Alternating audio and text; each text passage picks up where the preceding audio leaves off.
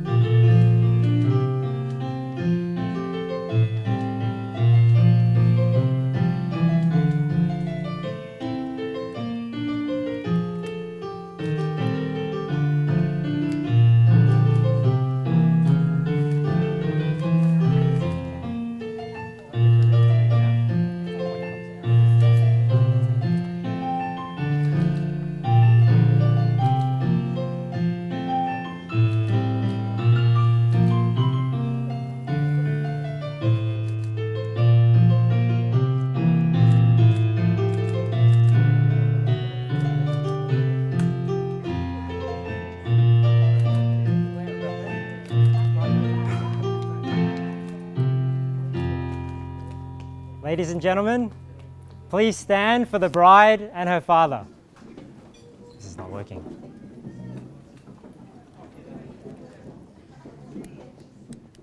I don't think this is working anymore.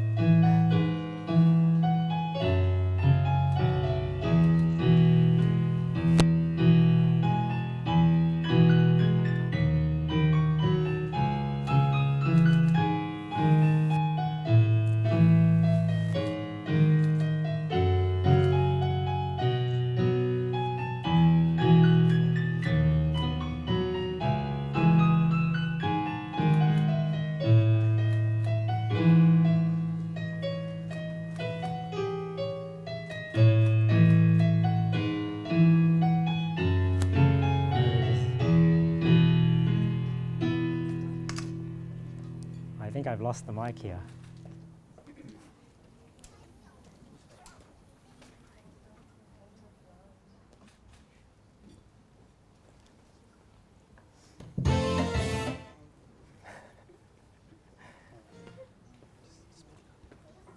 All right, let's pray. Dear Heavenly Father, we just want to acknowledge your presence here with us today. We thank you, Lord, for being a God that is so great, a God that is so good to us. We thank you, Lord, for bringing Gershon and Christine together on this day. And Lord, we pray that all that is said and done today would bring glory to your name. Thank you, Lord, for everything you do. We thank you for the Lord Jesus who died and rose again for us. And Lord, thank you so much. We pray and ask these things in Jesus' name. Amen. Amen. All right, please take a seat. There we go. All right, we're back online.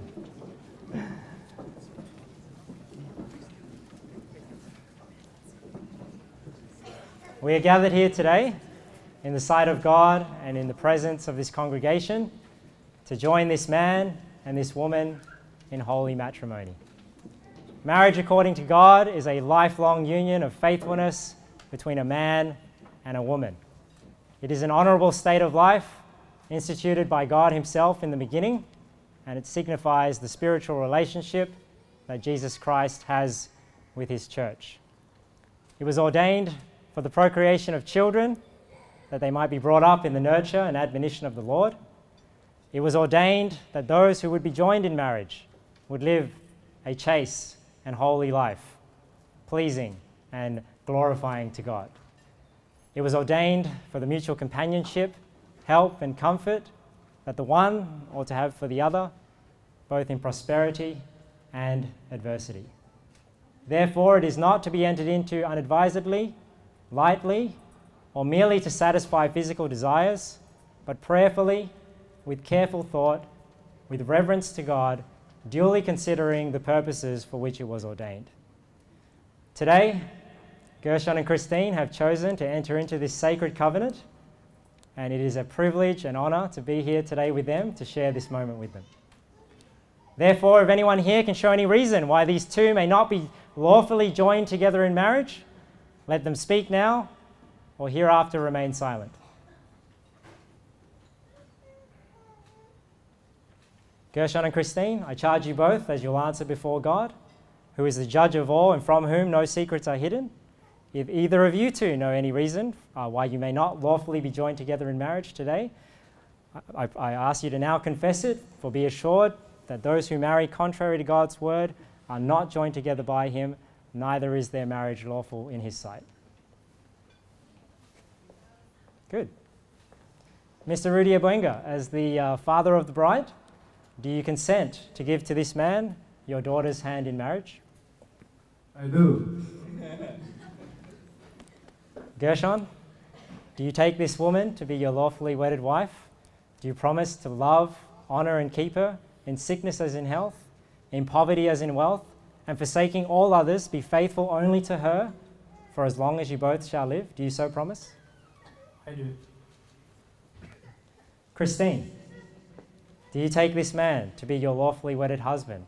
Do you promise to love, honor, and keep him, in sickness as in health, in poverty as in wealth, and forsaking all others, be faithful only to him for as long as you both shall live? Do you so promise? I do. Good. Mr. Rudy Abuenga, you may now give to this man your daughter's hand in marriage. I would like to thank Paul for this wedding and Christine as your wife now. May you love and respect each other.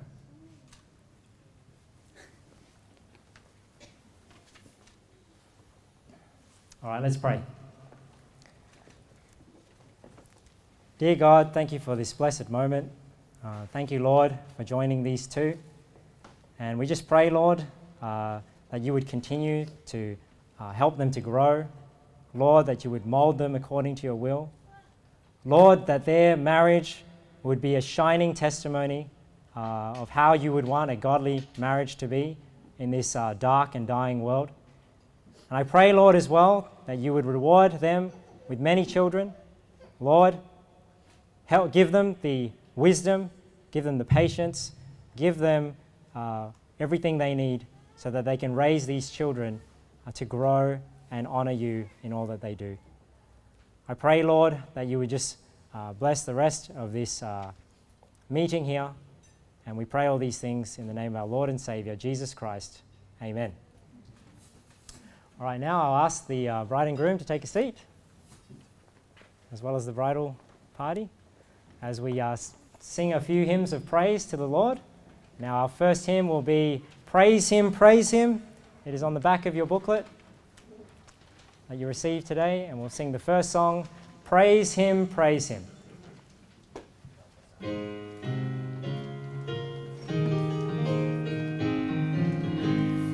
Praise Him, Jesus our blessed Redeemer. Sing, O earth, His wonderful love proclaim. Hail Him, highest archangels in glory. Strength and honor give to His holy name. Like a shepherd, Jesus will guard His children. In His arms He carries them all day long. Praise Him, tell of His excellent greatness. Praise Him, ever in joyful song. Praise Him, Jesus our blessed Redeemer. For our sins He suffered and bled and died. He our rock, our hope of eternal salvation. Hail Him, Jesus the crucified. Sound His praises, Jesus who bore our sorrows. Love unbounded, wonderful, deep and strong. Praise Him, tell of his excellent greatness. Praise him, ever in joyful song. Praise him, Jesus our blessed Redeemer. Heavenly portals loud with hosannas ring. Jesus, Saviour, reigneth forever and ever. Crown him, prophet and priest and king. Christ is coming, over the world victorious. Power and glory unto the Lord belong. Praise him, tell of his excellent greatness. Praise him, ever in joyful song. All right, amen. All right, I'll have everyone up standing for the reading of God's word. And I'll invite Mr. Ramon Yuseco to read the passage of Scripture for us.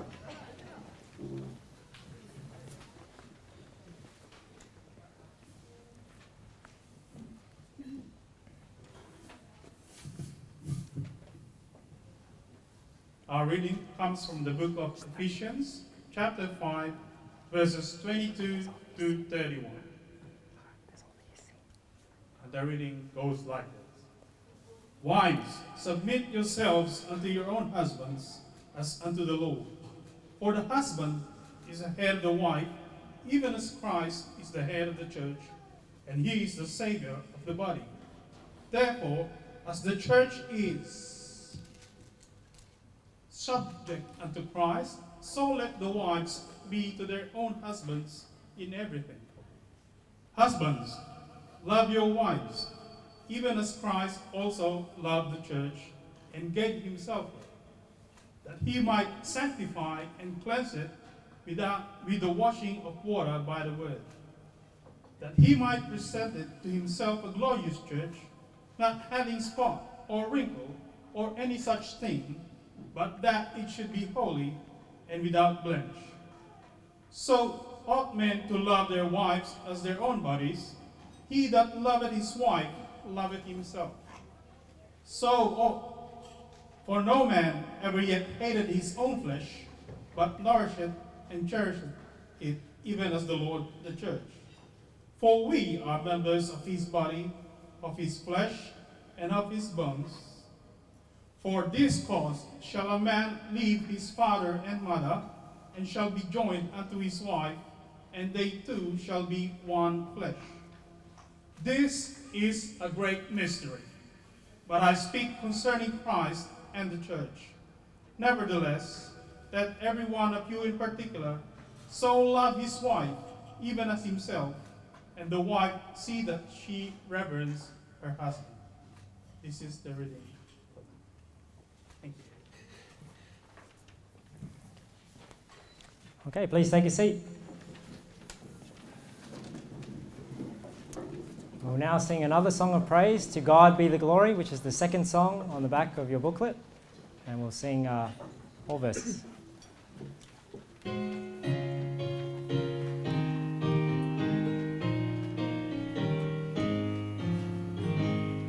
To God be the glory, great things he hath done. So loved he the world that he gave us his Son, who yielded his life and atonement for sin, and opened the life gate that all may go in. Praise the Lord, praise the Lord. Let the earth hear his voice. Praise the Lord, praise the Lord. Let the people rejoice. Oh, come to the Father through Jesus the Son, and give him the glory, great things he hath done. Oh, perfect redemption, the purchase of blood, to every believer the promise of God. The vilest offender who truly believes that moment from Jesus a pardon receives. Praise the Lord, praise the Lord. Let the earth hear his voice. Praise the Lord, praise the Lord.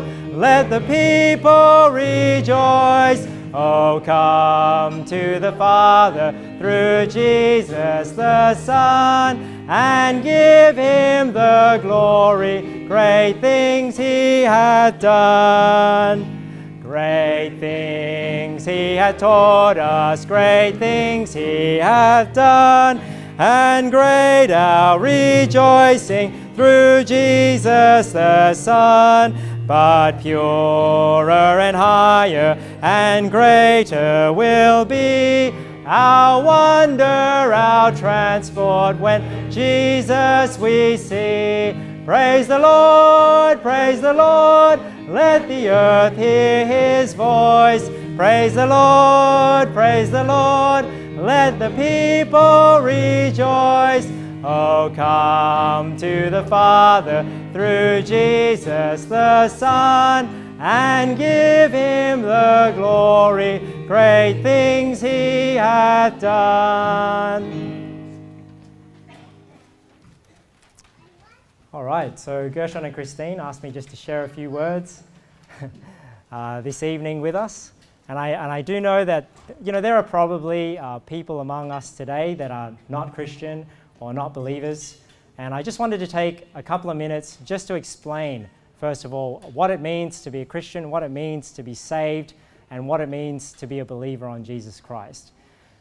If I could just ask you to consider the question, if today was your last day, if you were to die today, would you be 100% sure that your soul would go to heaven? Many people, when they think of this question, they usually think to themselves, I've done good in my life, but I've also done bad, and I'm not sure whether I'll be good enough to get to heaven. But the truth of the matter is that the Bible tells us, for all have sinned and come short of the glory of God. There is none righteous, no, not one. So the truth is, none of us are good enough to get to heaven. And I think if we're honest with ourselves, we can admit that. We've lied, we've stolen, we've broken many of God's commandments in the past. I often tell people that if you were to project your thoughts onto a screen, you probably wouldn't have any more friends, because we know our heart, it's wicked and sinful. You may not have even been invited to this wedding if somebody could see all your thoughts. Well, you know what? God does see all your thoughts. God sees everything. He knows that we are sinful. Now, the Bible says the wages of sin is death. Because God is holy and righteous, he must punish sin. He cannot see all that sin and just leave it unpunished. And he created a place called hell where somebody who does not get saved from the punishment of sin will spend all eternity. It's a terrible place. But God did not want people to go to hell. God did not want anybody to go to hell. So what did he do? And this is probably what we've all heard before. God became a man, Jesus Christ. Jesus Christ stepped into his creation. He became a man. He was born of a virgin. He lived for 33 years. He lived a sinless life. The sole reason why he did that is so that he could die on a cross to be the sacrifice for your sins and for my sins. The Bible says that God commendeth his love toward us, in that while we were yet sinners, Christ died for us. The Bible tells us in 1 Corinthians how that Christ died for our sins according to the Scriptures, and that he was buried, and that he rose again the third day according to the Scriptures. So Jesus Christ, after dying on the cross, the Bible says he himself bare our sins in his own body on the tree. He died on that cross as though he had done all your sins. And then he died, he was buried. 3 days later, he rose again to prove that he could overcome death and pay for all the sins of all the world, past, present, and future. Now, that is something that is probably familiar to us, for those of us who grew up in Australia. But then the question then remains is, if Jesus Christ did that for everybody, what must I do to be saved? How do I make sure that what Jesus Christ did on the cross applies to me? Well, we don't have to guess, because in the Bible, that question was actually asked in Acts 16. A jailer asked of Paul and Silas, the two apostles, and asked the question, "Sirs, what must I do to be saved?" And the answer was, believe on the Lord Jesus Christ and thou shalt be saved. Now notice what they did not say. They did not say, go to church and you'll be saved. They did not say, be baptized and you'll be saved. They did not say, turn from your sin or repent of all your sin in order to be saved. They didn't say, make Jesus the Lord of your life or commit your life to Jesus or give your heart to Jesus. It's believe on the Lord Jesus Christ and thou shalt be saved. Why? Because the Bible says in Ephesians, for by grace are ye saved through faith, and that not of yourselves, it is the gift of God, not of works, lest any man should boast. See, no amount of works will ever make us good enough to go to heaven, because we've all sinned and come short of the glory of God. Even the most famous verse in the Bible, John 3:16, says, for God so loved the world that he gave his only begotten Son, that whosoever believeth in him should not perish, but have everlasting life. Now, this is the most famous verse in the Bible, and it says that we just need to put our faith and trust on the Lord Jesus Christ to be saved. Now, what does it mean to believe on the Lord Jesus Christ? Well, if you think back to the first question I asked you, do you know for sure if you were to die today that your soul would go to heaven? If your first thought was, oh, I hope I'm good enough, that shows that you are trusting yourself. What you have done is you have put your trust on yourself and you're trying to get yourself to heaven. When the Bible says believe on the Lord Jesus Christ, what that means is you need to put your trust on Jesus. Not what you do to take you to heaven, but what Jesus Christ has done already for you 2,000 years ago on the cross to take you to heaven. The Bible says once you put your faith on the Lord Jesus Christ and you call upon the name of the Lord, the Bible says you have eternal life. This is something that happens once in your life. It's a one-time event and you're saved forever.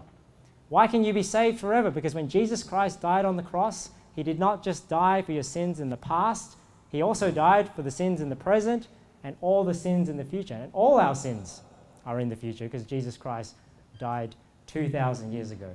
So I would just encourage you, if you are not a believer here today on the Lord Jesus Christ, that you would just take time to consider your soul, consider your eternal destination. Jesus Christ said, what shall it profit a man if he gain the whole world but lose his own soul? And this is the foundational truth that binds Gershon and Christine today so strongly, and I'm sure this is something that they would like everyone here to hear on their special day. Now, I just wanted to say a couple of things about marriage as well, just to the passage that we read. But Jesus Christ says here in Matthew 19, verse 4 to 6, and he answered and said unto them, have ye not read that he which made them at the beginning made them male and female, and said, for this cause shall a man leave his father and mother, and shall cleave to his wife, and they twain shall be one flesh. Wherefore they are no more twain, but one flesh. What therefore God hath joined together, let not man put asunder. And a couple of things I just wanted to mention here. I wanted to remind us today that it is God that joins two people in marriage. Gershon and Christine, you are not married today because a government married you or men married you. You are married today because God himself has joined you together. And I think that's important because oftentimes governments and man has ways to end a marriage. But I just wanted to remind everyone here today that if God has not ended the marriage, you are still married in the eyes of God, even if you can try to get it legally done with the government.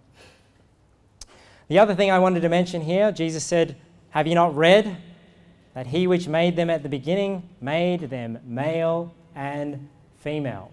And I just wanted to remind us of the truth today that marriage is between a man and a woman. It is not between a man and a man, and it is not between a woman and a woman. And the reason why I'd just like to remind us of that today, especially in our country, there is an agenda for you to accept the homosexual agenda.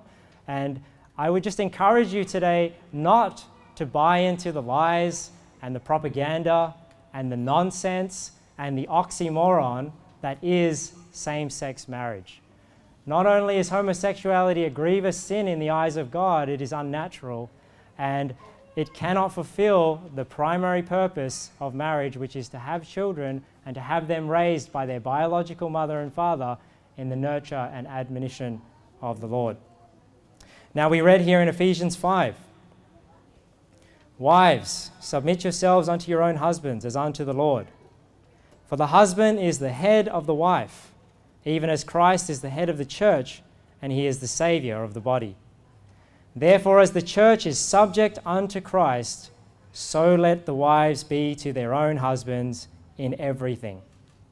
Husbands, love your wives, even as Christ also loved the church and gave himself for it, that he might sanctify and cleanse it with the washing of water by the word, that he might present it to himself a glorious church, not having spot or wrinkle or any such thing, but that it should be holy and without blemish. So ought men to love their wives as their own bodies. He that loveth his wife loveth himself. For no man ever yet hated his own flesh, but nourisheth and cherisheth it, even as the Lord the church." Now, Paul the Apostle reveals to us in this passage of Scripture the spiritual significance of the relationship between a husband and wife. And it signifies, as I said in the introduction, the relationship between Jesus Christ and his church. And I think it's important for us to remember that this morning, because this is not the most politically correct position there is, but nevertheless, God's word standeth sure, and we know that God's word has said this from eternity past, and it will continue to say this eternity moving forward. And I think we ought to trust our infinitely wise Creator knows what's best for us. So how does it signify Jesus Christ and his church? The husband is meant to be a testimony of Jesus Christ, a sacrificial and loving leader. And the wife, the church, the submissive and obedient follower. So I would definitely encourage Gershon and Christine to take God's advice on board for a biblical and peaceful marriage. Now, the last thing I want to say is to Gershon and Christine. I want to remind you today that you are making a covenant of promise. It's a covenant of promise to serve. And the reason why I'm telling you that today, because a lot of people have the wrong perspective on marriage. They go into a relationship thinking, what am I going to get out of this? How does this person complete my life? How is this person going to make my life better? How is this person going to get me where I want to go? And I want to remind you today that the covenant that you're making today is a covenant to serve. But if you do the flip side of that and say, okay, well, I'm not going to serve myself, I'm going to serve my spouse, well, you've still missed the ultimate goal of marriage. Because if you make your marriage only about your spouse, Christine, if you make your marriage only about your husband, you've still missed the mark. The Bible says here in Matthew 22, 36 to 40, somebody came to Jesus and asked, "Master, which is the great commandment in the law?" Jesus said unto him, "Thou shalt love the Lord thy God with all thy heart and with all thy soul and with all thy mind. This is the first and great commandment. And the second is like unto it, thou shalt love thy neighbor as thyself. On these two commandments hang all the law and the prophets." So Jesus was very clear that the first and greatest commandment was to serve the Lord. Now, if you serve the Lord, you will serve your spouse. But I just wanted to remind you today that you serve, Gershon, you serve your wife because you serve the Lord Jesus. You love your wife because you love the Lord Jesus. You lead and protect and provide for your wife because you're commanded by the Lord Jesus to do so. Christine, you love your husband because you love the Lord Jesus. You serve your husband because you serve the Lord Jesus. And you obey and you submit and you follow your husband because Jesus Christ has commanded you to do that. And that's important because the day will come, and believe me, it'll be very soon, that you'll feel that Gershon is not worthy of your service. Or Christine, that Christine is not worthy of your service, because obviously in a marriage, there are going to be ups and downs. But let me assure you that Jesus Christ is always worthy of your service. And I think if you keep that in mind when you say your vows today and keep Jesus Christ first, you'll continue on in the faith and in your marriage, and it'll be blessed for you. So with that in mind, I invite you guys up here to say your vows.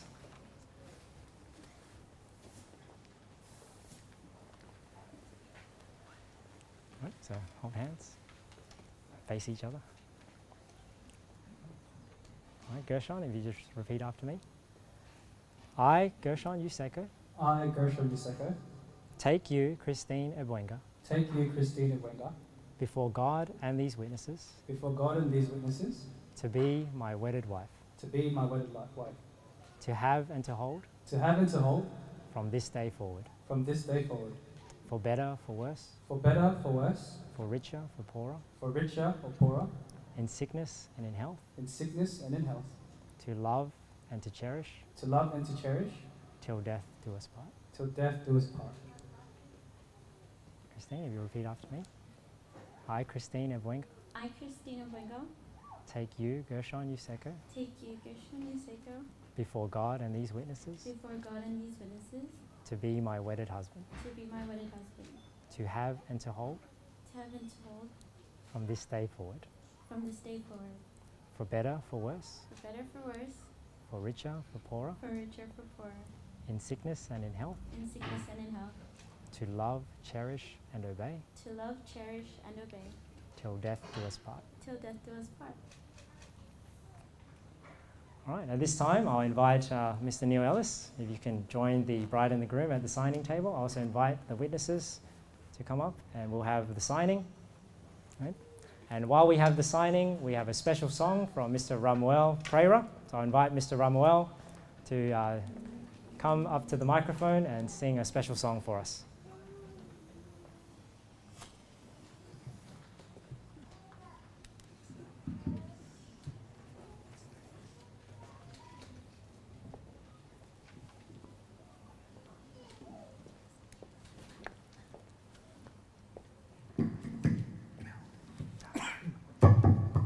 Yeah, it's okay. You can move around if you like.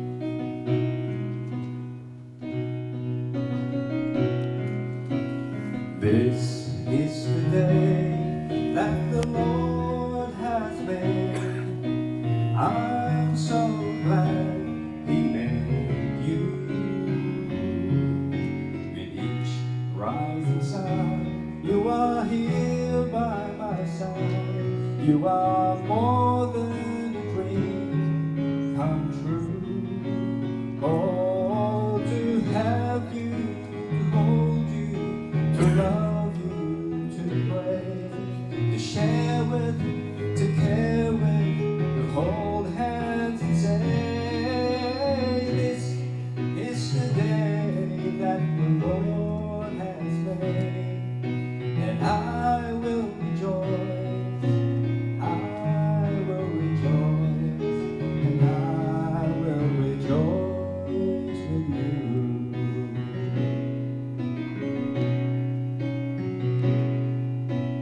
This is the love that the Lord has made. You and I, we are one.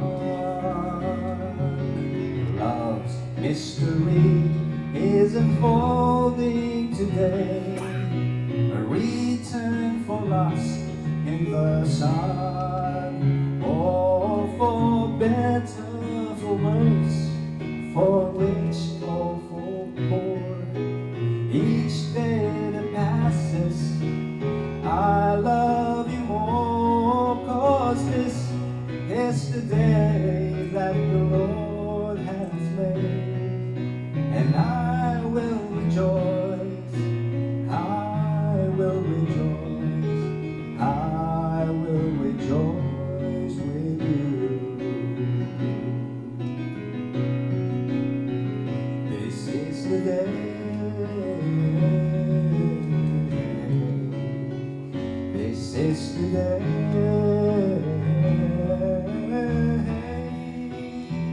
This is the day.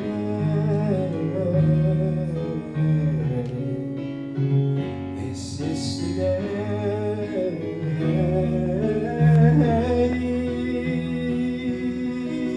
Almost there. Almost there. This is If you want to sign the wedding certificate as well. Oh, it's up to them.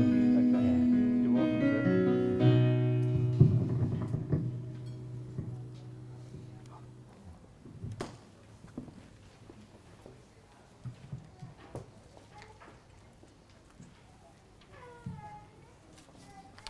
Okay, we'll now have the exchange of rings. So I'll ask the bride and groom to join me up here, and the bridal party, if you could stand.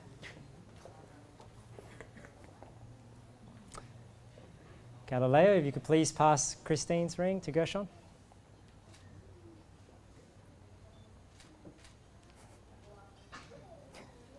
And repeat after me. I give you this ring I give you this ring as a token of my love as a token of my love and faithfulness. and faithfulness. Wear this ring Wear this ring as a reminder of the vows as a reminder of our vows we have spoken today. we have spoken today.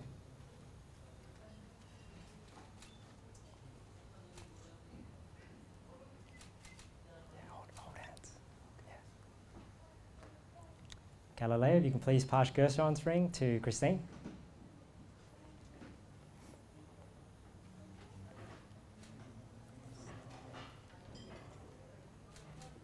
And Christine, if you'll repeat after me. I give you this ring I give you this ring as a token of my love as a token of my love and faithfulness. and faithfulness.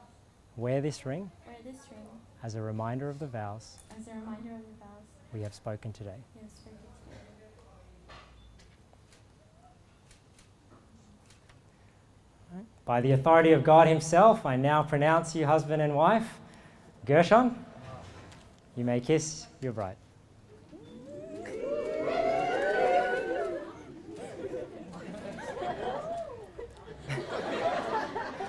Well, therefore God hath joined together, let not man put asunder. All right, I think let's get a good one for the photo, I think. Do you need any more, Jason? All right, if I can have everyone upstanding. Ladies and gentlemen, it is my privilege and honor and pleasure to present to you Mr. and Mrs. Gershon Yuseco.